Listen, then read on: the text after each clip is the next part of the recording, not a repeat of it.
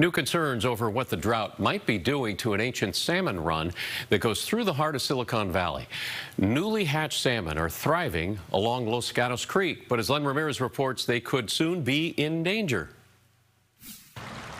Well, believe it or not, I'm right here in the middle of urban Silicon Valley along Los Gatos Creek, which is flowing again because of recent storms.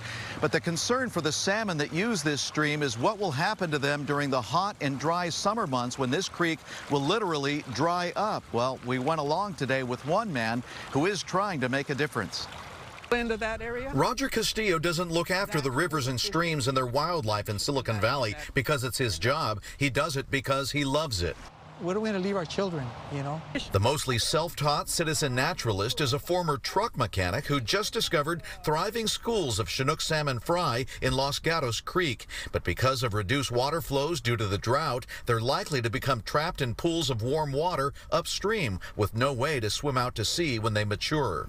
The salmon cannot tolerate 75 degrees. They could barely tolerate 75 degrees. So what will happen in the summer is we'll cook fish here.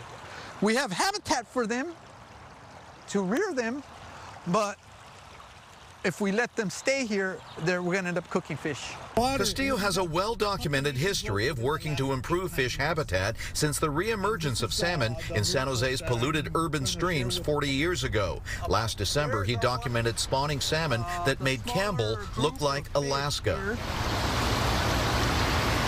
This is one of at least 50 or more.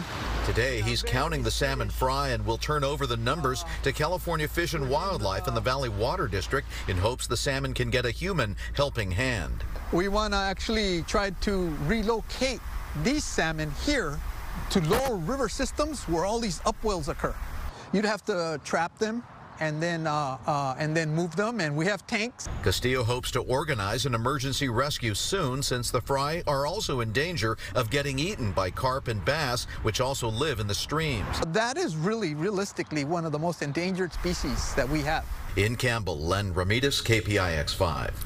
Now, wildlife biologists are trying to determine the origin of the salmon in Santa Clara Valley streams to find out if those fish are naturally reproducing on the river or they're hatchery-raised fish that may have strayed.